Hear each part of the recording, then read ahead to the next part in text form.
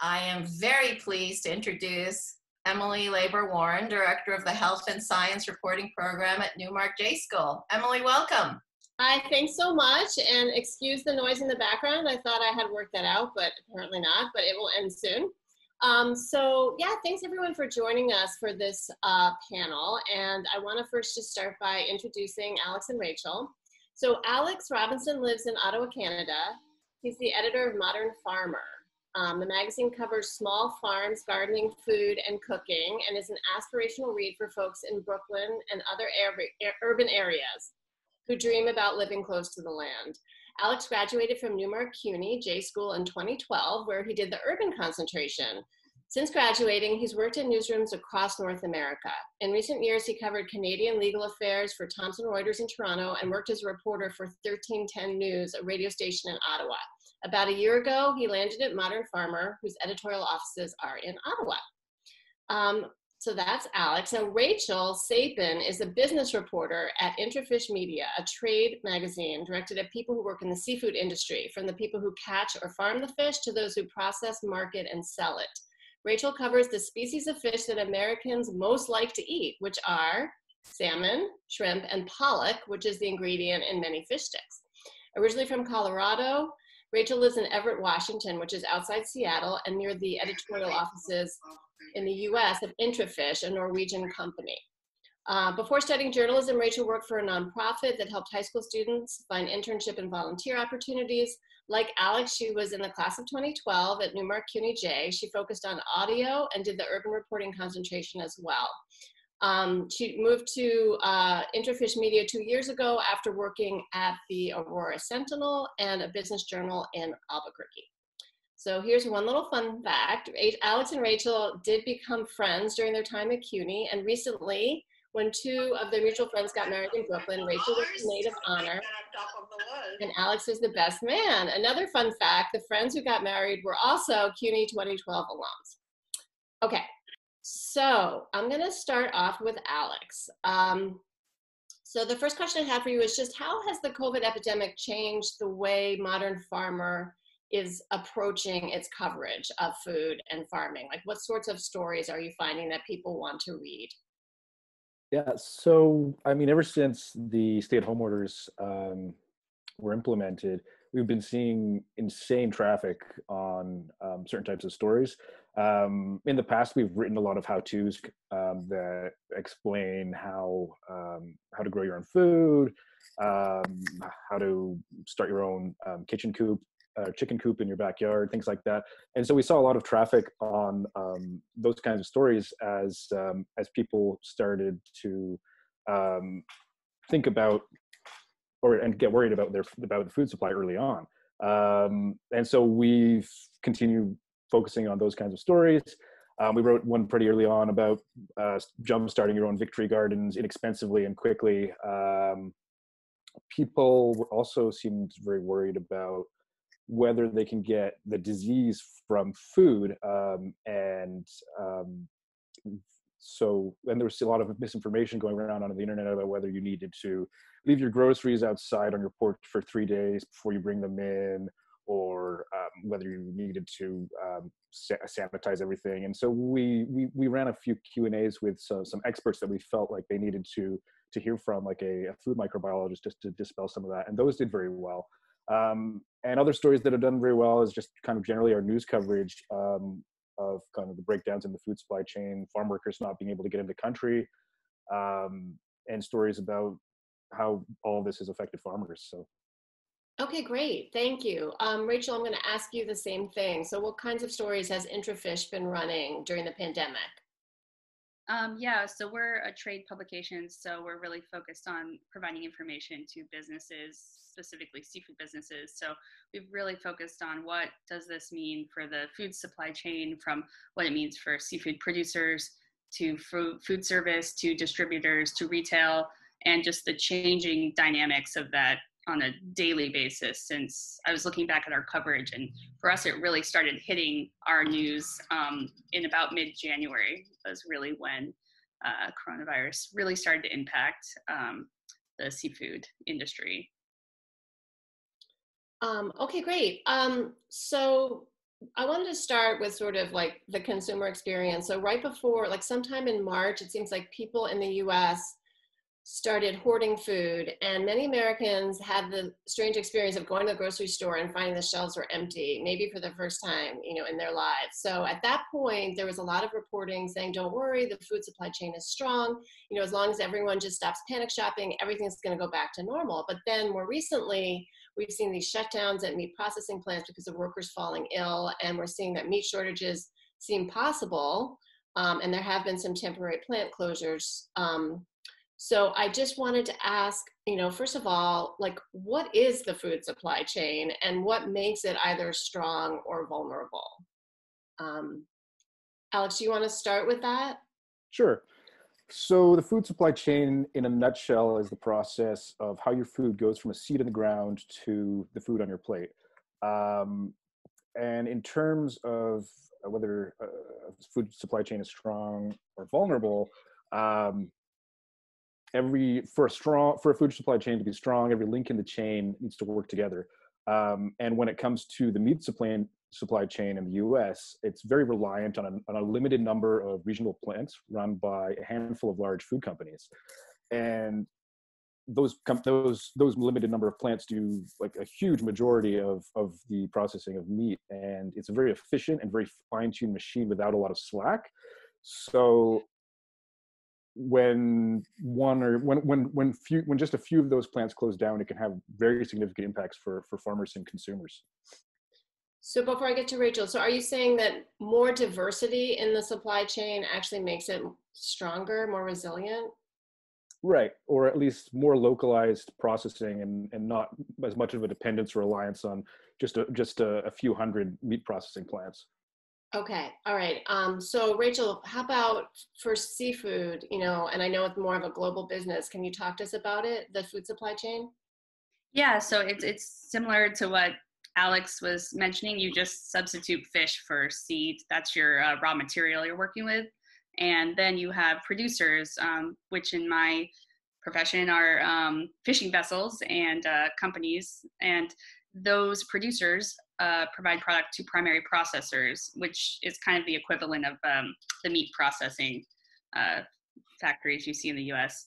And then these processors then work with distributors like major companies such as Cisco to provide product to food service, which is everything from like food you eat on cruise ships to food that's delivered to institutions and schools and restaurants, or it's delivered to retail, which is your grocery store, your gas station. And obviously food service is just what has taken a total nosedive with all of this. We've totally upended our food service, and it's what's kind of creating the most, I think, one of the biggest stresses on the system in the US, in addition to just what's happening to processing workers. So yeah, those are kind of the two big issues with our food supply chain right now. At this moment, it changes, like for us, I feel like it changes daily. I don't know if it feels like that for you, Alex, but I feel like every day I'm checking on like the same story to make sure, like, okay, is this plant still closed? Is this company still in business? That's just how dynamic the situation is right now. So it sounds like you're describing that the food supply chain it has a lot of vulnerabilities potentially at many different points, and there's a lot of uncertainty about what will happen from day to day, kind of. Yeah, absolutely. I mean, it's not like I don't think it's a running out of food issue. It's just what food is actually making it through this kind of evolving system. So it's like we are getting, potentially now more toilet paper than we used to make up for, what people were over purchasing in April and March. But because of that, those same companies might not be focusing on producing other products that we need. So it's very interesting evolving situation. And for seafood, it's interesting because seafood is largely imported. So it's a very different situation than meat. I assume, I don't know as much about like meat processing, but seafood is about 85% imported. So it's more of a global supply chain there. And oddly, it seems like it actually has been less impacted than the US supply chain, which is a whole other issue I know we want to get into a little later. Well, let me ask about sort of what we're learning about. Let's start with the meat workers and the whole meat system, since that's the thing that seems to be most right now, most in peril. Um, Alice, can you just talk to us a little bit about like what happens when a meat plant closes? What happens to the animals? You know, why can't they? You know, how much flexibility is there in the system, and what happens? So there isn't a lot of flexibility in the system because it's purely because of the reason that it's so streamlined. There are more than 2 million pigs processed every week through these meat processing plants. So if I think I read that if 20% of these plants are idle for a week, that means that 400,000 animals are going to be backlogged. And while farmers don't want to have to euthanize these animals, um, it's hard to they can't just keep them or because there's just simply just not enough room. So so the difference of a few days can make a huge difference because we've bred these animals to grow so fast. And if pigs get above a certain weight, even by a few pounds, they'll be too heavy to process in these plants. And so farmers are having to make the hard decision to euthanize them because A, they don't have space, and B, it's also expensive for them to keep feeding them. So basically, we're seeing like hundreds of thousands of animals are being killed, but not like euthanized and like kind of thrown away essentially because of these breakdowns. Because the system is just so finely tuned that any kind of closure, it's like it's like they're supposed to be moving through very, very quickly. And so if that stops, there's no place for them to be. That's really interesting. Any other areas like that? We have heard about like milk being dumped and other kinds of waste that people don't necessarily understand because they're like, well, why can't they just, you know, give it to the people who need it? Do either of you have any examples of other beyond meat, like other kinds of waste that happens because of how the chain works? Yeah, that's an interesting question. I think, you know, obviously people that largely provided product to food service are seeing the biggest issues with waste right now because they're trying to transfer that to retail. But it depends if the product is fresh or frozen. Right now we have frozen seafood counters and just frozen food counters, fresh seafood counters are closed around the US because people don't want to be getting food from someone handling their meat, cutting their meat. You know, it's just people want kind of a security when they're purchasing food at the grocery store, and they're finding that more so in finding something already frozen or already packaged. And so right now, I think the biggest waste is probably coming from our fresh sector in food, obviously, because, you know, it's hard to distribute that. And people don't necessarily want to purchase it when it's at the grocery store. At least that's what I'm hearing from companies I speak with. Yeah, I mean, one of the things that seems really interesting about fish is you told me before, Rachel, that people tend to consume fish at restaurants or hotels. Like it hasn't been that much of a thing that people eat at home, and that there might be actually some really good news here for consumers right now as the suppliers kind of pivot and try and figure out what to do now that these restaurants and hotels aren't buying their fish. Do you want to talk a little bit about some of the cool stuff that's happening with fish and consumers? Yeah, it's fun in a way. I mean, it's very challenging for these companies because they're saying, okay, we used to distribute to all these restaurants, and now it's like we have to distribute to retail and consumers. And one company I spoke with that was very interested in making this change quickly. They're called True World Foods. They're actually one of the largest U.S. Sushi distributors. So if you've eaten at basically any sushi restaurant in the US, you've probably eaten fish they've supplied. And they also supply restaurants with knives, with seaweed. They are now trying to kind of reconfigure their whole business model for consumers. And they're doing some test markets in, I think at this point, Atlanta, Georgia. And they are actually offering anything they would offer to a sushi restaurant, to a higher end sushi restaurant, to a consumer in the form of a meal kit. So the president of that company said, you know, we've never thought of doing this before, but we have the trucks to do it. We have interested customers, and I think that people are ready for like a home cooking adventure. And with, you know, the lockdown at this point in the US, being kind of varied, and people not wanting to go to restaurants even if they do open up. I think it's an interesting idea, and I think more companies are looking into that type of business model. So the idea is normally people don't make their own sushi. They don't eat sushi at home unless it's like takeout from a restaurant. But now we're going to try and change that. And we're going to try to get all of this like amazingly fresh grade fish to people's homes. So that's kind of a whole new business model that's come out of this. Alex, is anything like jog you when you hear about that in terms of, you know, other kinds of foods, or you see like some kind of shift happening because of the pandemic? Yeah, I think that with meat, I think that the large meat processing companies are having to pivot to produce more cuts that would be consumed at home rather than at restaurants or at schools, or the rest of the hospitality industry. Is one thing that comes to mind. Yeah. Okay. And what about, I mean, I think, you know, a lot of people are feeling, you know, somewhat just nervous, like, you know, what does the next few months or maybe the next couple of years sort of portend in terms of food? I mean, what do you see in terms of big picture? You know, how bad could these breakdowns in the food supply chain get? You know, like, are we thinking that food might start to be really expensive in general, or it's just going to be certain kinds of foods? I know it's hard to predict, but what would you say? Alex, you want to start this one? Sure. Yeah, I don't have a crystal ball, so I don't know what's going to happen months down the line. But from what we know now, I think it's likely that beef and pork will be affected, and certain cuts might be less available. So you might not be able to get your prime rib for your Sunday dinner, and they might be a little bit more expensive. But I think that most other foods, I'm not sure about seafood. I don't know much about seafood, but most foods where the packaging and processing of them involves more automation than with meat, will probably be more available.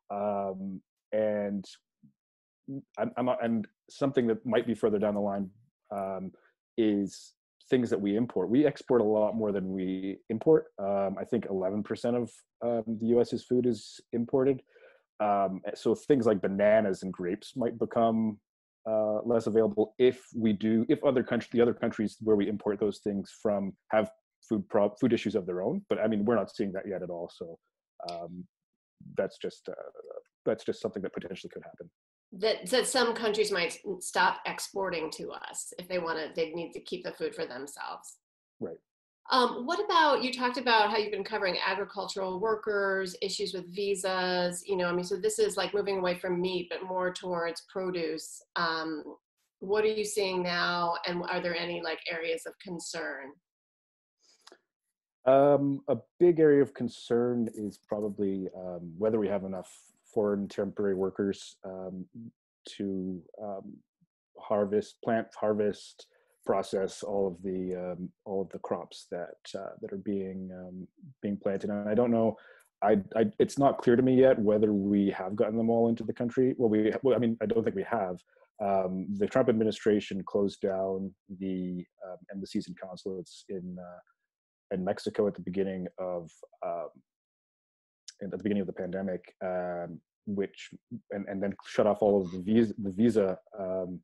We shut down all of the visa applications for that country temporarily, which meant that 90% of our temporary foreign workers come from Mexico and they couldn't get into the country.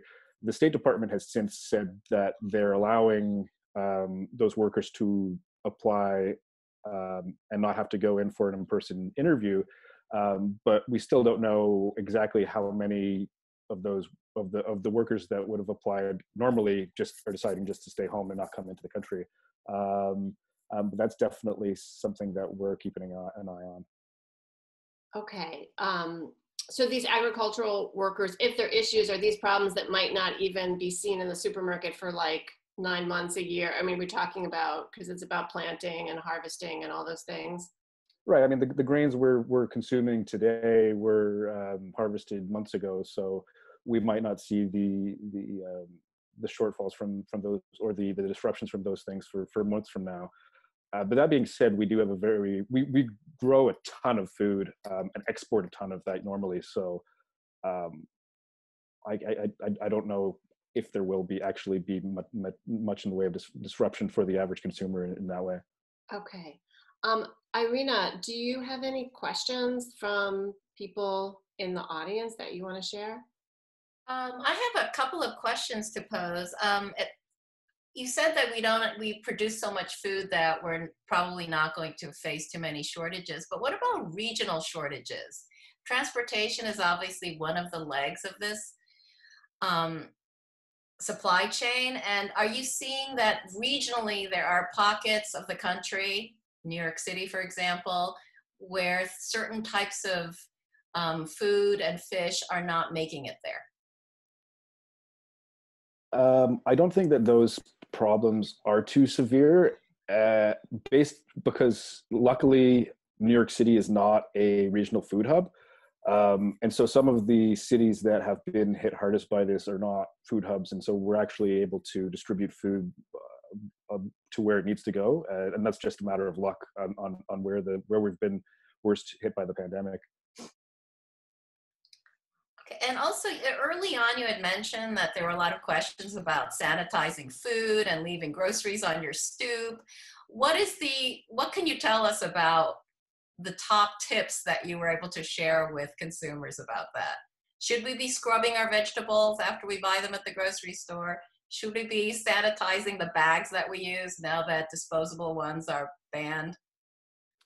Yeah, I think that I don't think we need to do much different from what we should have done beforehand. So you should be washing your produce with water. You shouldn't be washing your produce with sanitizer or soap. We don't need to leave our groceries outdoors for 3 days, because it will probably ruin the food.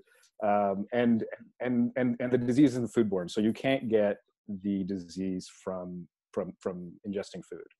At least there are no proven cases of that, at least to date. What about the packaging, like the packaged food? Packaging? The outside plastic packaging. I mean, there's all these rumors flying about how, yeah. Yeah, I mean, out of an abundance of caution, when you get your groceries home, take them out of the package, put them away, wash your hands, or maybe wash your hands beforehand and put them away, and then wash your hands again, and then discard the packaging, or discard the packaging and then wash your hands. Either way, just wash your hands a lot. All right. I think that's all the questions for now. Okay. There's another one, sorry. How does a regular consumer decide what type of beef or fish to buy? Should we worry now that meat is contaminated? I know this has been discussed, but there's still a concern. Should we be emptying cereal out of plastic bags? I don't think you necessarily need to do that. In terms of meat, so was the question, do we need to hoard meat? Was that what was? Okay, the first part of it is, does the regular consumer decide, how do you decide what type of fish or beef to buy? And should we worry about contamination at all? No, well, we shouldn't worry about contamination because this disease isn't foodborne. And in terms of what types of meat to buy, if you're worried about not having beef or pork, then you might want to throw a couple extra things in the freezer. But otherwise, maybe think about learning a few vegetarian recipes and eating some more beans and eggs and tofu. Has the environment seen any benefits to less fish and meat production and consumption? Are there any practices that can be adopted to help maintain a healthy environment? Maybe Rachel could take that one. Yeah, I mean, it's interesting. American protein consumption, it's just seafood is in such a different world than beef and poultry. Like, for example, I was looking at some data that NOAA, the National Oceanic Administration, puts out. And so, for example, Americans eat or an average American eats about 4.6 pounds of shrimp a year, and shrimp is the most consumed American seafood for Americans. But compared to beef, it's so low because we consume about 58 pounds of beef per year per American. So obviously beef has a huge carbon footprint. I think any way you can diversify your protein source is a good thing, whether that's plant-based for you, whether that's seafood. Salmon and pollock have much lower carbon footprints than beef and poultry. So yeah, and I think, obviously there probably is a environmental impact that we are still getting data about, just because we're moving away from a global food consumption process to many companies are now looking at what can I do to make my supply chain more regional, make my company more regional, just because they are anticipating that these social distancing measures worldwide are going to be around for several years, not just a couple months. Here's a follow-up for you, Rachel. What is the consensus about the recent Trump executive order promoting seafood amongst your sources? Is this going to be good for the industry, or does it focus too much on aquaculture and not support our wild fisheries? Yeah, so aquaculture, for people who don't know, that means farmed seafood versus wild capture seafood. And a lot of the seafood we eat is actually farmed. We don't have enough wild supply usually to sustain consumption globally. And it's a very divisive issue, aquaculture, particularly still in the US. It's a growing industry, but we're not super familiar with it as Americans, as consumers. But for seafood, for CEOs that are in aquaculture, it is amazing news. It's opening up a whole new industry out here. We are looking now at ways that we can bring new technologies such as land-based salmon farming here. We have a couple of those projects happening right now in Maine and California, but having the president sign an order saying, I want more aquaculture, I want us to do offshore aquaculture, it's pretty unprecedented. So seafood executives in the US are thrilled. There's also some provisions in there for commercial fishermen as well, in terms of kind of reducing regulatory burdens. I won't get too into it, but there's a lot of issues with trade with fishing and kind of illegal fishing and that kind of stuff that the president is broadly at least addressing in that executive order. But it's been pretty unprecedented for seafood, and it's very much promoting domestic, local, American-made seafood. As I mentioned before, over 85% of seafood is imported, and actually much of that seafood is caught in the U.S., but it actually goes over to countries such as China to be processed and re-imported. So it'll be interesting to see what that order actually does for the seafood industry, given that Americans just don't seem to want to consume as much seafood as other proteins. Emily, I'm going to throw it back to you. Okay, good. Yeah, I mean, so it sounds like for the seafood industry, which is sort of a small amount of the protein that Americans consume, this feels like an opportunity in a lot of different ways, and including the new executive order. On that sort of idea of like the Trump administration's impact here, I wanted to raise the fact that the administration utilized the Defense Production Act recently to keep meat plants open. And I wanted to ask Alex, so what's your take on that? Was that a good choice? And, et cetera. Yeah.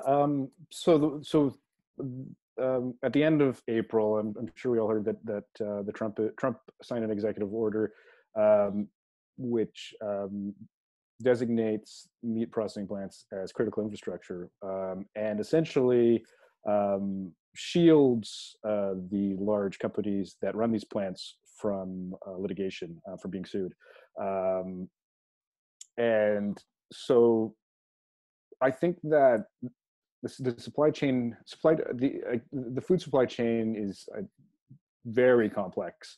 And I think that the people running the federal government have shown that they're not necessarily very interested in understanding things that are complicated or nuanced. And so this executive order, which compels plants to stay open, is a perfect example of that. And it's very much a bit of a blunt instrument that doesn't really tackle the underlying problem of why these plants were closing, which is workers were getting sick. And so it doesn't really solve the problem or the question of how do we make these plants safe for workers. It sounds like working conditions in the US at these meatpacking plants are quite terrible compared to seafood, which is doing better, is more global, and it sounds like they've been able to kind of quickly retrofit their plants. Rachel, you said it's to me privately earlier that it's a similar kind of setup processing sea fish as meat, but the conditions are much better for workers, and it's made it possible to kind of space them and just keep people healthy. Correct? Yeah, I think it's just a different industry in a way that the American seafood companies, they're very much in touch with companies in Norway, in Chile, where we get our salmon from, I'm talking about right now, and that those companies were, as early as, I was looking through our archives, as early as around March 11th, they were implementing social distancing measures, they were testing employees, they were turning some of their factories into labs to help the country with providing, testing and medical equipment. So I think just that really early dedicated response has paid off for those companies. We are seeing outbreaks now at companies in the US in seafood. They're not immune to the issue, but I think they did start implementing a lot of social distancing measures very early because they saw they were very in touch with what was going on in China and globally. And I think they just kind of maybe, I'm not sure when Tyson and other companies started implementing, personal protective gear and testing if they do, and staggered shifts and the plexiglass. But that really does seem to help a company if they can kind of get a process in early before an outbreak occurs. Let's talk a little bit about some of the upbeat things. Rachel, can you talk a little bit about, you talked about there's certain salmon runs that happen at certain times of year, and and that there might be these special foods available now to consumers that would normally have been sent to restaurants? Yeah, definitely. Right now it's the start of Alaska's salmon season. It's really exciting. So if you can get your hands on anything from the two biggest fisheries are called Bristol Bay and Copper River. Those are starting up this month and next. And we have a lot of fishermen that I've spoken with that are saying, I'm getting online, I'm getting on Amazon, and I am getting my fish to consumers because it is so good and I don't want it to be wasted. And it's going to be a bit of a hit to them in the sense that that's probably going to change the price of what they can sell some of this fish for, because sometimes they can sell it for hundreds of dollars per pound. But it's going to be a little different selling to consumers, but they seem willing to do it. And that means we can, get our hands on that amazing product. So yeah, that should be kind of fun. I think if there's an Alaska seafood company you see advertising or you're interested in knowing more about, they would probably be okay selling direct to you. And so far, Alaska has been able to keep its transportation services going. Alaska Airlines has been retrofitting a lot of stuff to make sure they have cargo space. And yeah, the state's very heavily preparing to, make sure they can get workers through the season safely.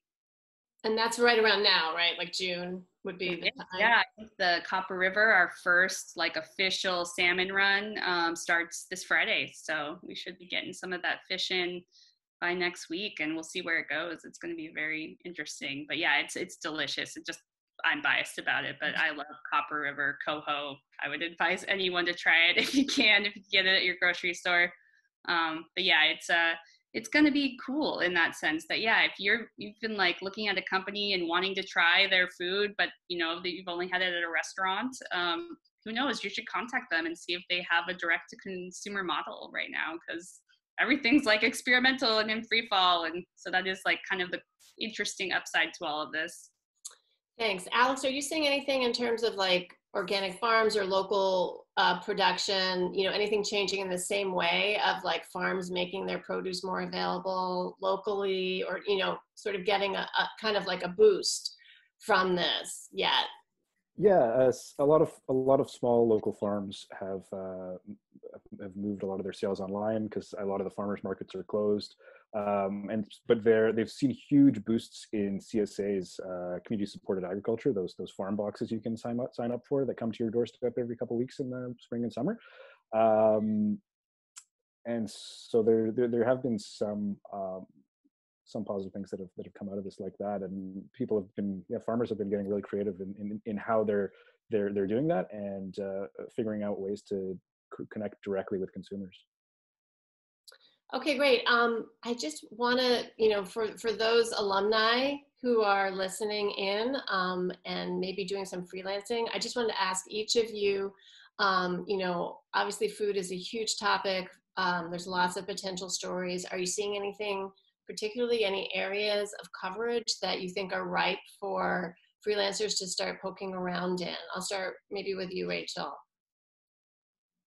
Yeah, I think there's tons of data out there that's always so interesting. I mean, you could start with who's going to go bankrupt next. I mean, we're all waiting on Red Lobster to see what happens because every day they're teetering.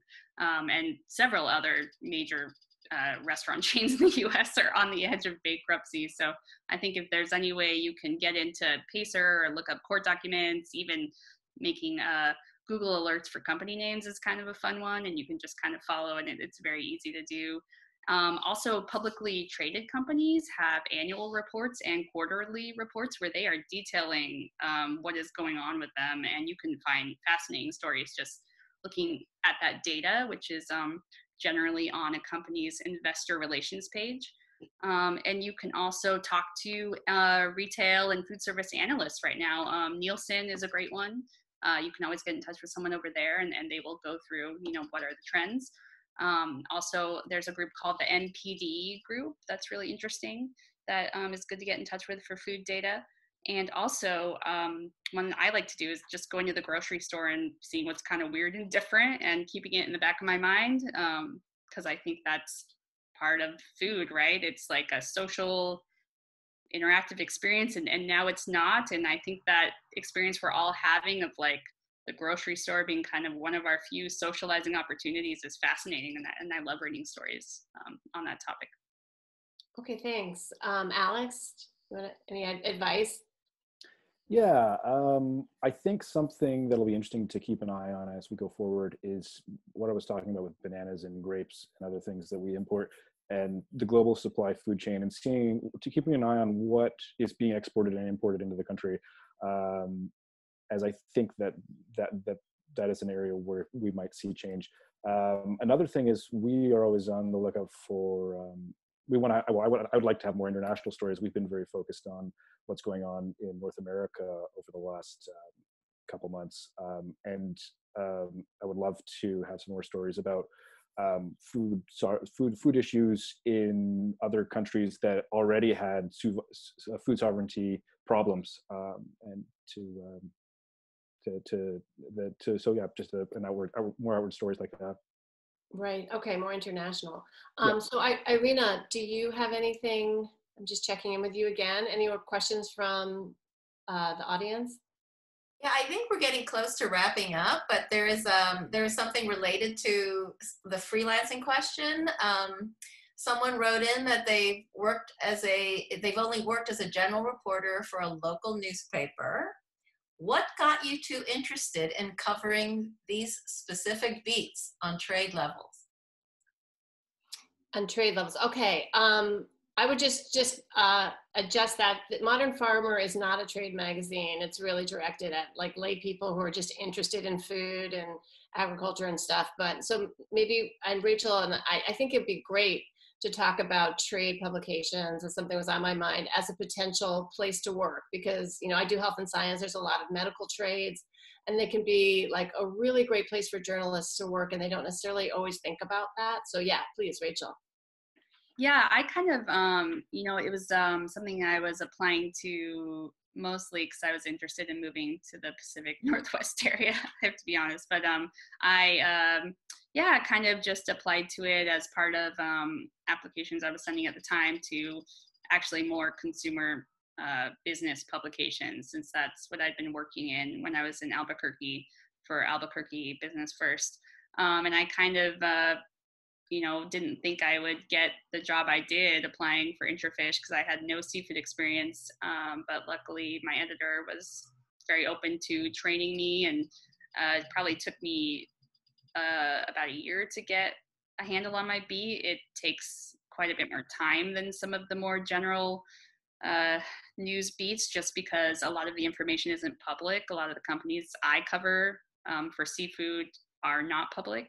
So that's a big difference, I think, than other jobs. But yeah, it's been very interesting, and it's nice because I feel like the schedule is a little easier for my lifestyle. I have a 3-year-old, and it's hard sometimes for me to, go to meetings all the time and be on call all the time. And for a trade publication, it can be a little easier schedule-wise, which is one of the things I really appreciated about it. And my outlet still really lets me do journalism, which is great. It's just a different type of journalism. It's business to business. So that's really the big difference, is you just kind of have to learn to write for a totally different audience. And you have to think about, what is the CEO of this company thinking versus, what is the end user consumer thinking about this product? So yeah, it's I kind of just took a chance, and yeah, it's worked out. But I think if you want to go into trade reporting, you just have to be comfortable making that switch, because you're going to have to change to writing for businesses if you've been more used to writing for a consumer, which means you have to learn a lot of the weird technical language of the industry and be comfortable writing and communicating with people in that way. Yeah, I would just add, so, a trade publication, like in the medical field, it's for doctors typically, not only, but, so there's like cardiologists have their own, and, anesthesiologists have their own magazine, et cetera. And these jobs tend to pay pretty well. They tend to have, as Rachel was saying, like regular hours. It's like the closest that like a beginning journalist can kind of get to the sort of like, Wall Street experience. Not that you're gonna make that much money, but you know what I mean? Like the basic hours and like health benefits and the whole deal. And you can learn so much, and just, it is journalism. That's the key. As long as, there is the editorial separation there, and you can learn so much about how an industry works, and then you can still go out and work for the Atlantic and the Nation, or do whatever you want to do, either as a freelancer afterwards. Yeah, and it's still very much business reporting, right? Like you need to learn how to read, trying to think of like mergers and acquisitions and annual reports and investor sheets, and that can be translated to so many types of jobs. I think too. I think it's just really good if you want to be a business journalist. It really, you develop very very good skills, I think, that can be transferable if you do want to go back to working to a larger, broader consumer news site. Alex and Rachel, can't thank you enough for joining us from your various locations. And I thank everyone who joined us in the audience. Yeah, thanks everyone. It's been really fun, like connecting with alumni, and you're all doing such interesting things. So keep at it. Thanks very much for organizing, Irina, and thanks, Emily, for putting this together. You bet.